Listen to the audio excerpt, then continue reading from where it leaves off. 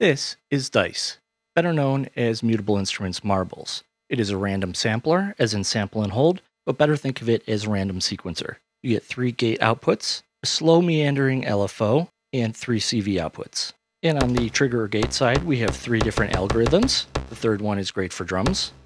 We can control the bias between T1 and T3 because those are a coin toss of which one gets the gate. And we can jitter this to get it off the grid a little bit. The Y output is just tied to our frequency. And then we have our CV output, which is great for volt per octave tracking on pitch. We have 3 ranges, between 0 and 2 volts, between 0 and 5 volts, and between -5 and +5 volts.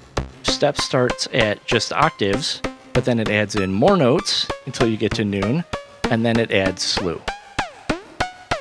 Bias changes your center point note, and spread spreads out your notes further apart or closer together.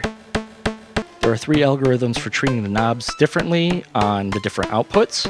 And then we have the deja vu section, which when activated and at noon, it just repeats our sequence dependent on our length. If we go clockwise, it starts to flip around the notes in our sequence to make new sequences.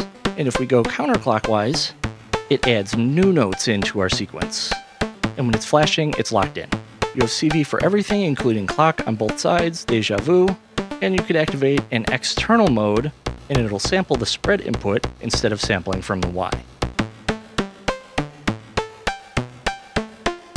That is dice. Now go shoot some craps.